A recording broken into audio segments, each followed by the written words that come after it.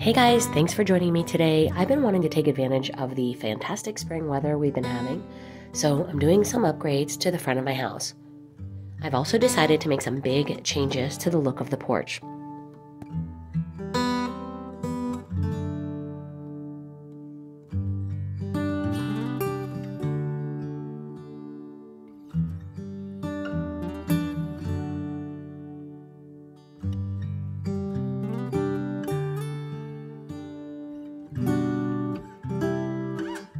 One of the main changes is the front door, and I've been needing to do this upgrade for quite some time.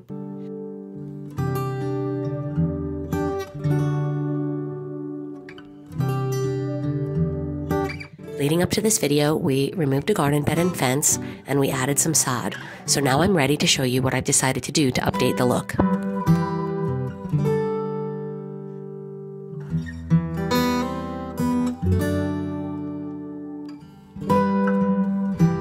Hey guys, welcome back to the channel. I'm happy you're here today. We're outside again and we're working on the front porch. We're gonna be tackling this black door behind me. I have had this door black for as long as I can remember, and I've always kind of liked it because I had some black rockers that I've been using on the front porch, and they all kind of tied in together, and I had a black garden fence around the front of my garden area, and I'm just changing everything. I'm tired of the black. I want to lighten it up a little bit. I want to go with something a little bit more boho, but a lot of you guys know that I have a porcelain tile on my front porch and it has a wood look to it. So I got a kit on Amazon and I'm gonna give it a try. It is a wood look kit. My only concern is that the two cans are about this big, and my concern is that there's only enough in the kit just to the door, and as you can see I have a side light I want to do as well. So I'm not sure if it's gonna end up working out and I'm gonna keep it this way, but I definitely want to try it because I love the wood look doors, and because I have a steel door, that's kind of not something that I can make happen otherwise. So I'm gonna give this a try. I'll let you know at the end what I think about the product. I have had it sitting in my shed for over a year, so I'm not sure if the product has degraded a little bit. I'm hopeful that it is still good and will look good when the final process is done. So I want to show you very quickly all of the pieces that came in this kit, just in case you're interested in giving it a shot and trying it on one of your doors. It came with the light and the dark stains. I remember when I purchased it there was a couple of options. I think I went with the English oak, and then it came with the mitt, a brush, a drop cloth. It's got pretty much everything you need in it. It even came with the roller. So we're gonna get started and see how this turns out, but as you can see from the door behind me, it definitely needs to be cleaned first, so we're gonna get started with that. Some simple vinegar and water will be perfect to remove grime and dirt, as well as all of the pollen that we've had here in Florida. And once the cleaning is done, I'll begin with the update. My porch used to have a farmhouse look, and since I'm trying to lean into more of a modern, simple look, I'll be making some small, budget-friendly changes that will make a big impact.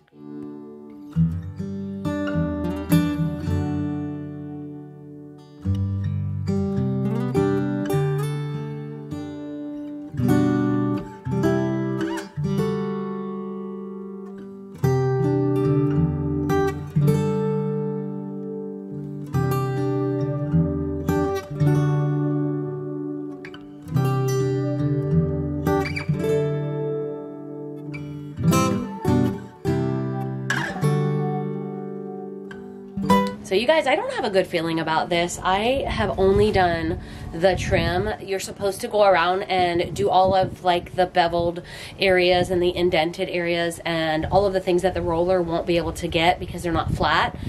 And I've only done that, and I am already down to here on this first little can. Now, I'm thinking that because my door is black underneath, that if I don't have extremely perfect full coverage on the first coat, it'll be fine because the black would just maybe show through like wood grain. But this is very, very small, and I was actually thinking I would have plenty because of the fact that most of my door is a window, and a lot of standard doors only have the window at the top, if at all, and this is meant for one door. So I was hopeful that it would do the door on the side light, but I don't know, we'll see. Maybe it glides on really easily and the coverage will be fine. Let's find out.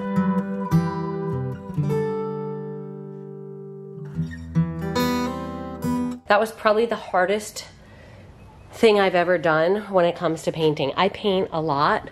The fact that the roller just didn't want to roll was a real problem. That made it really, really difficult. And I thought I had a different roller and I didn't, so I ended up just having to try to work with what I had, and it made it really hard. And then over here on the side light, I just used the paintbrush only, and I think maybe that might be okay. The coverage is pretty good. So it says it has to dry completely before I come in with the second coat. And the second coat is where you get that wood look. It creates like almost like a grain effect.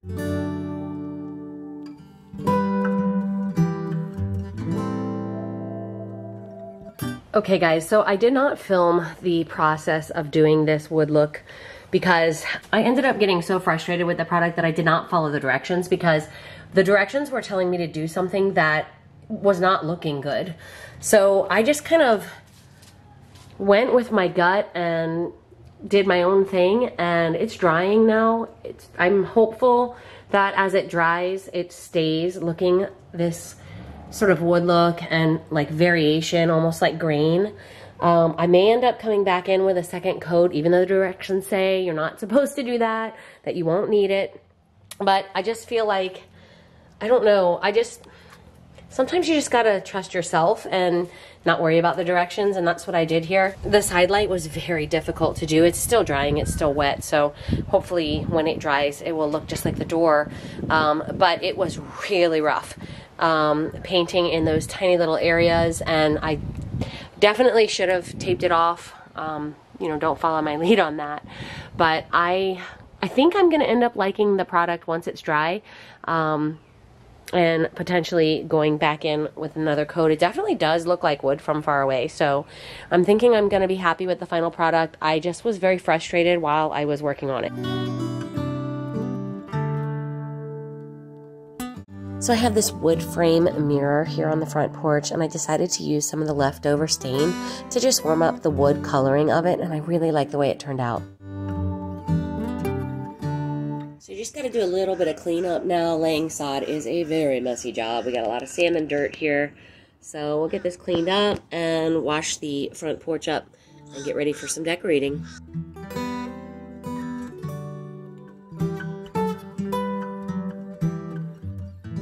Since we just laid this sod, I didn't really want to use harsh chemicals to clean the porch, so I just dropped a few dollops of Dawn dish soap to scrub around and hosed it off.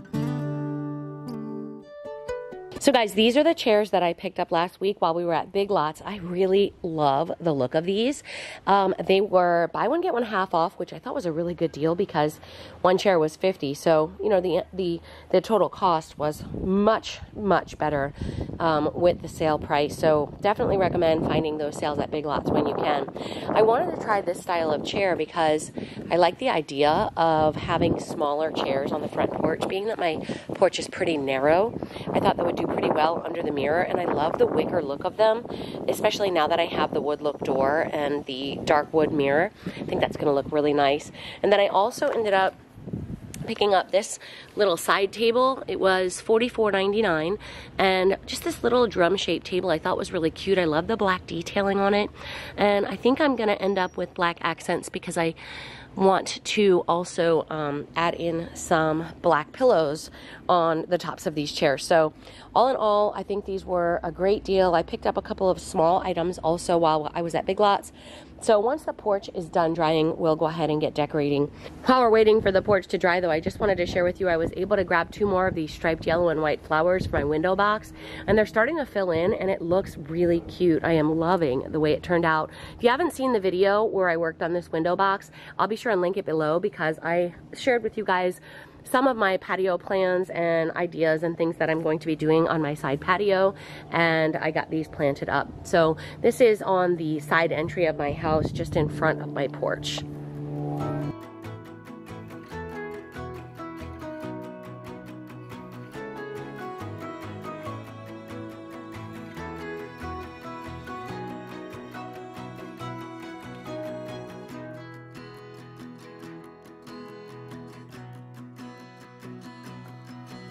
Placing these new chairs really got me excited to see the final result with the newly painted door, and I love the simple look of the black accents with the wood and wicker tones.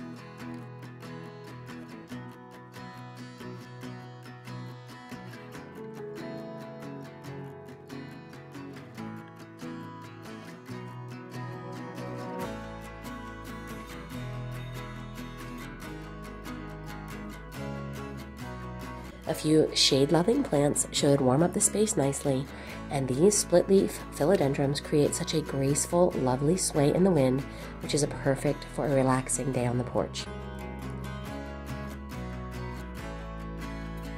Okay, so while I was at Big Lots, I picked up these 2 container pots. They were on sale. I think they were buy one, get one 50% off, and they look like concrete. They kind of look like the Walmart planters with the vertical fluting, but I liked the movement of the lines here. The only thing I don't like about them is that they are really gray. I mean, they look like concrete. They're super lightweight though. So I wanted to spray paint these because I want them to match more closely with the white trim on the house. So we're gonna work on that now.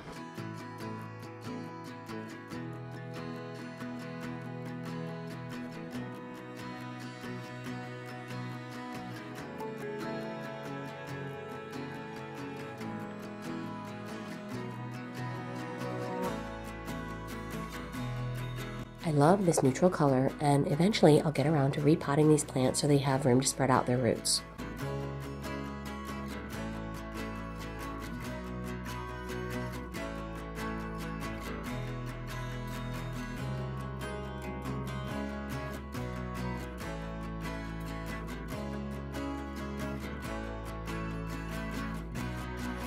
I need your advice on which floor mat to go with because I love how the black ties in with the accent colors, but isn't this one adorable? It's from the My Texas House line at Walmart, and I'm leaning toward keeping this one here because I love the scallop detail.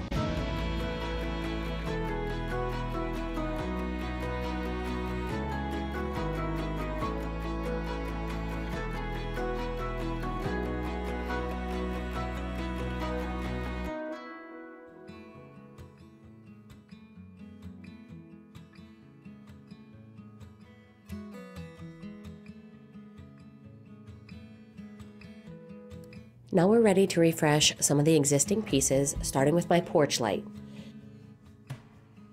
Yes, that is a wasp nest behind the mount, but it wasn't an active nest, so there was no worry about getting stung, thankfully.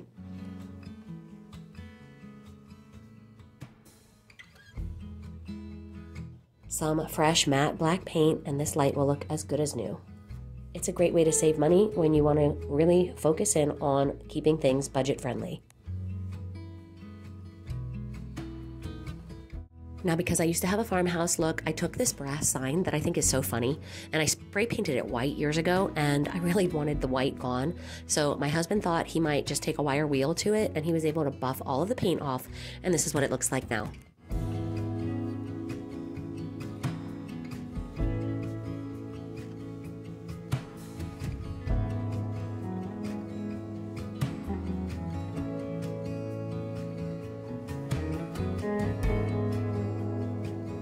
Finally, some finishing touches to complete the porch look.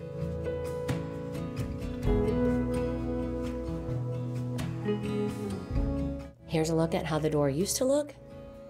And here's the front porch now.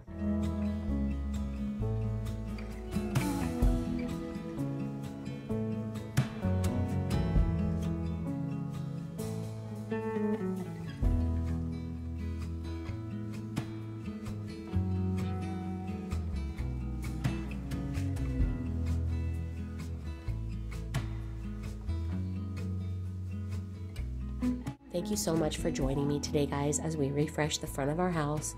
I hope you'll join me in the next one. Be sure and hit that subscribe button, and I will see you in the next one. Take care.